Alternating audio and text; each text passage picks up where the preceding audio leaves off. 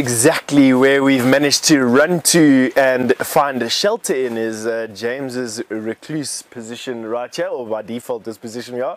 And it's the first that we're doing. We're doing a rain. Almost head-butted the water buck over there, which is okay, I suppose.